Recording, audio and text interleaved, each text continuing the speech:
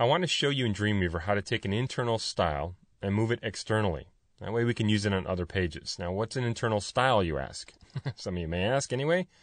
If I come to a page I'm working on, and I select some text, and, of course we have styles applied, and I've got a class here called post text apply to this. Now, if I look over in the CSS styles panel and take a look, you're going to be able to see that we've got our external style sheets, main CSS, and I've got a print style sheet here too. And I also have this word style with the post text right there. Now, the word style means internal style. That means it's only in this page. As a matter of fact, if I come to the style over here and right-click on it, choose Go to Code, it's going to show me the code in the page, and this is in the head section of this page, and it'll show me that the style's right there. Now, that's fine. It works. It's great. As long as it looks the way I want and everything works, we're good. But suppose I want to use this in another page. Now, I could try and copy-paste this, but I'd rather move it externally so I can use it elsewhere.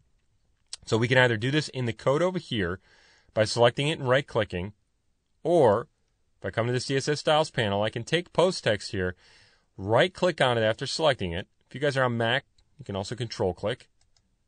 Choose Move CSS Rules. And if you select multiple styles here in the style, you can do that as well. You can actually move it to a style sheet that's attached to this page, so main or print. If you don't want to put it in either one of them, you can browse for another style sheet that happens to be in your site folder or external. You can also create a brand new style sheet out of it.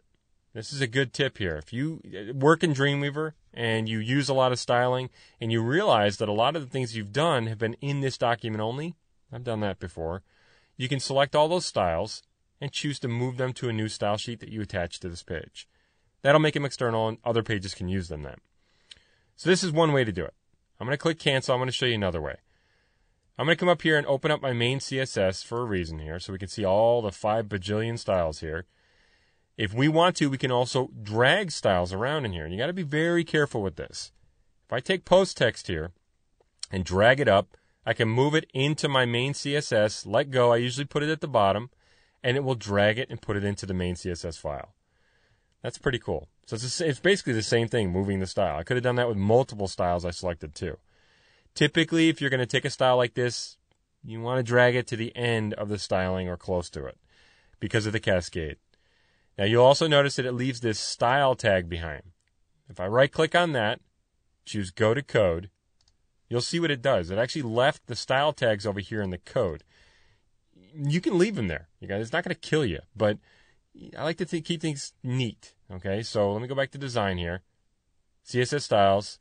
I just come to style here. I could have deleted them in the code, but I'll just come over here, click the little trash can, and it just gets rid of it for me. So there we go.